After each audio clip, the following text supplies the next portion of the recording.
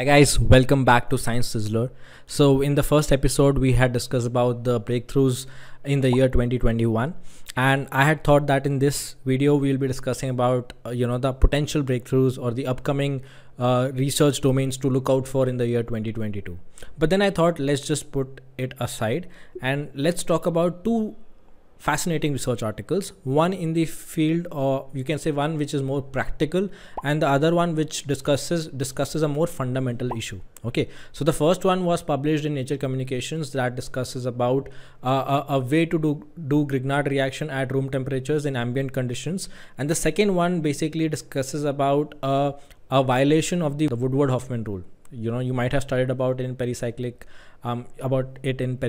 chemistry, right? So these are the two aspects that we are going to discuss in detail.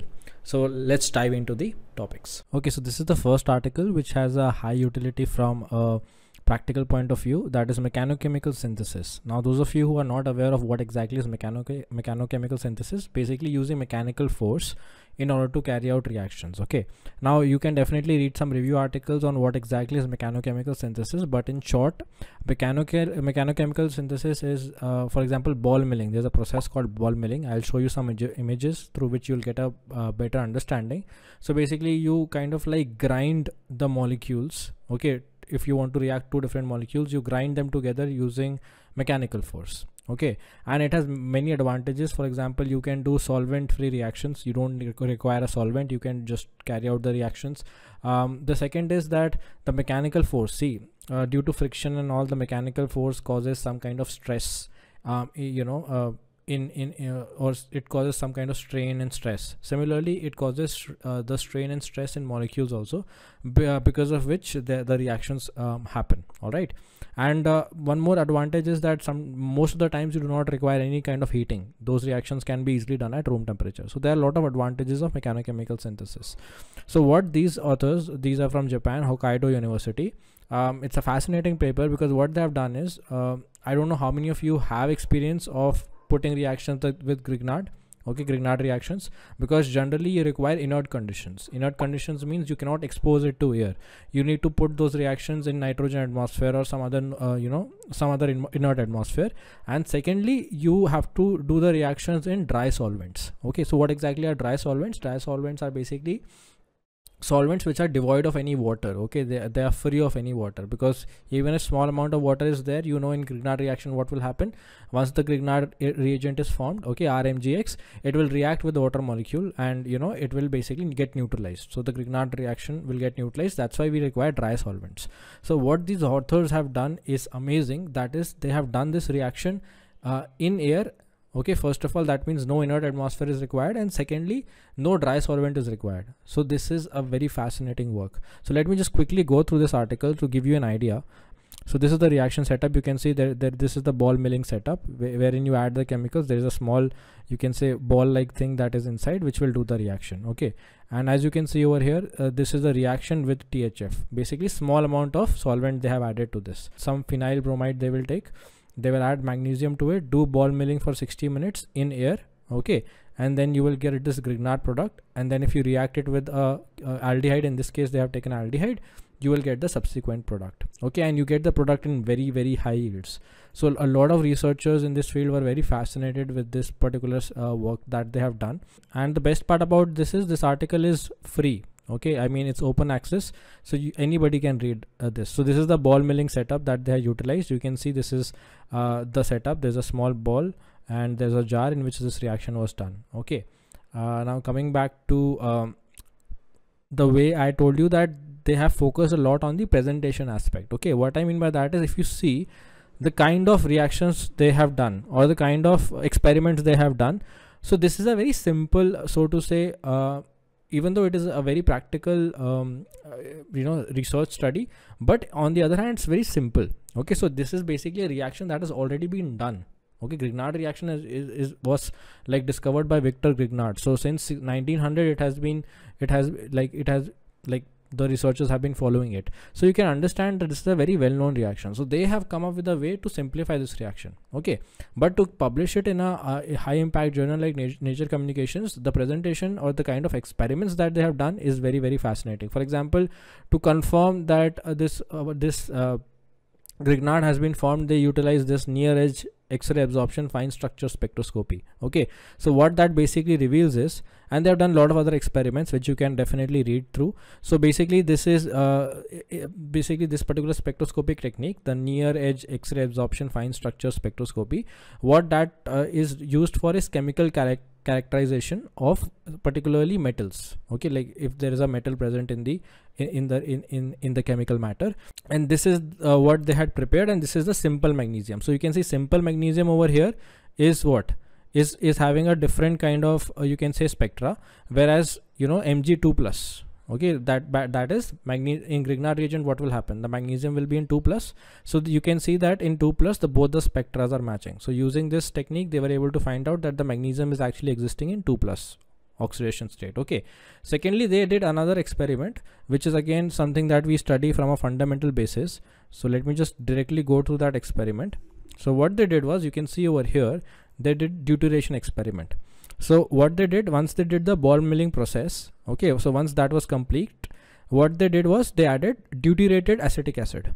Okay, that means instead of CH3COOH, the hydrogens have been deuterated, and you add CD3 C double bond OD. Okay, and what you will observe that if in Grignard reaction you add some water, what will happen? The Grignard reagent gets neutralized, right? Because water acts as a source of hydrogen, okay, H plus, and that hydrogen will go and basically get attached over here because this is a carbon nucleophile. Okay, this concept we study. So what they did, they just added deuterium, and what they found that on adding deuterium it got deuterated. So either there was some deuterium or some hydrogen over here, and this can be easily confirmed by a proton NMR spectra. So that was another way by which they prove the mechanism, that what is the mechanism. So you see, these are simple experiments that we do study about in masters, but this is how you can apply it practically. So anyway, this particular article was quite fascinating, and it has taken a lot of people in this field by surprise, because generally Grignard reactions were considered to be, like I mentioned, to be done in inert conditions only.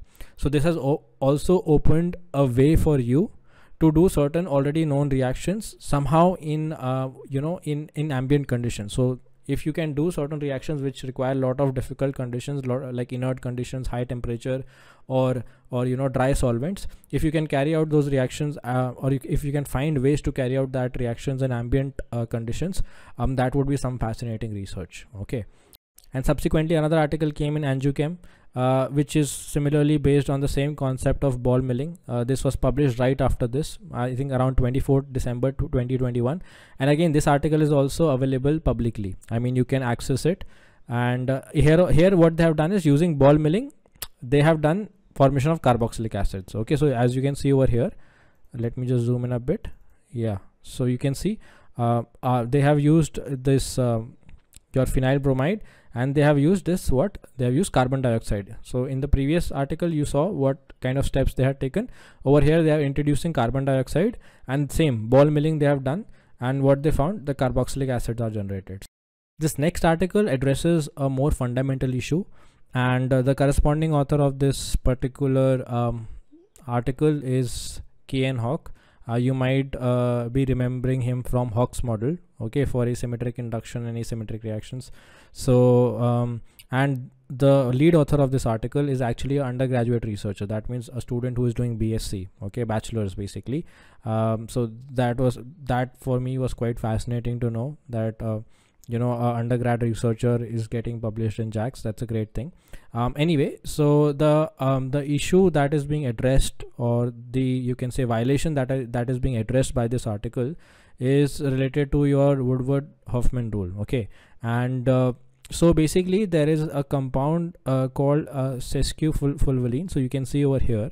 Now, these kind of molecule, if you look into this, once it undergoes your electrocyclic reaction, okay, what should happen is that you should obtain the cis product. Instead you observe a trans product. Okay, a simple thing is, like if you have opposite like opposite geometries, and you are cyclizing it, for 4n plus 2 pi system, right? Yeah, this is a 4n plus 2 pi system.